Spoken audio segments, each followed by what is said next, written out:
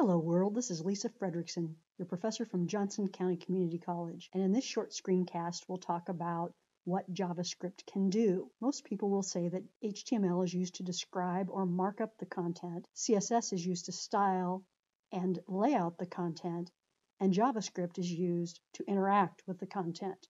And while that is mostly true, there are always exceptions to the rule. For example, when I roll my mouse over these hyperlinks, you're seeing the background color change. I specifically did this through a style, the hover pseudoclass style, to prove that the technologies do overlap.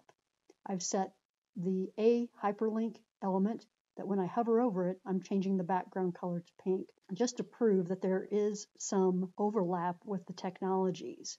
Certainly, advanced CSS also has some interactivity. For example, here's the homepage at the w3schools.com site for CSS animations. It makes an element look like it's moving by changing its properties. And CSS animation lets an element gradually change from one style to another with different CSS properties. So there too, we see some interaction with the user and some movement on the page that we would typically attribute to JavaScript. However, for the most part, JavaScript is used for interactivity.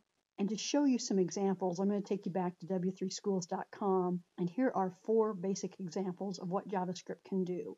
It can change HTML content.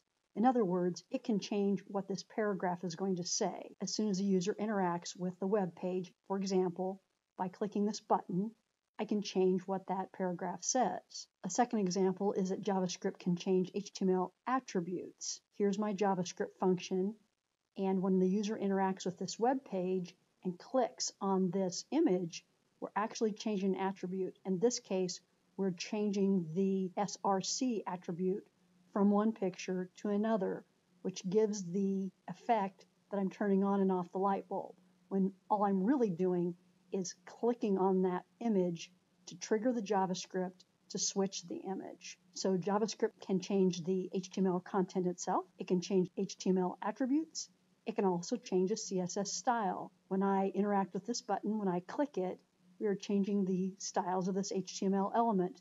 Again, we're doing it through a JavaScript function that is being invoked when we click that button. And a fourth thing that JavaScript can do, it can validate input. If I have a form and I'm asked to put in a number between 1 and 10 and then I enter 5, I can give the user a message through JavaScript that checks that value and makes sure that it's within the range that is desired. Of course, if I try to put something in like 20 and click submit, I can give the user a different message.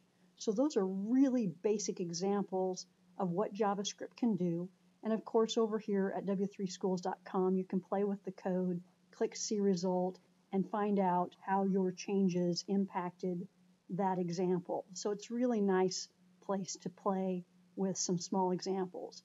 I also wanted to show you some more robust and professional examples of what JavaScript can do. It provides a carousel across different textbooks. Of course, I've got to click on a book to see the interaction happen. I found a very nice article of 42 top examples of JavaScript, and I'll show you just a few of my favorites. Here is a designer's website, and again, all I'm doing is hovering over an image, and the author is using JavaScript to change the image when the user hovers over a picture, and a very easy, classy use of JavaScript. This particular website, multior.com, is a way to interact on a mobile device with your screen.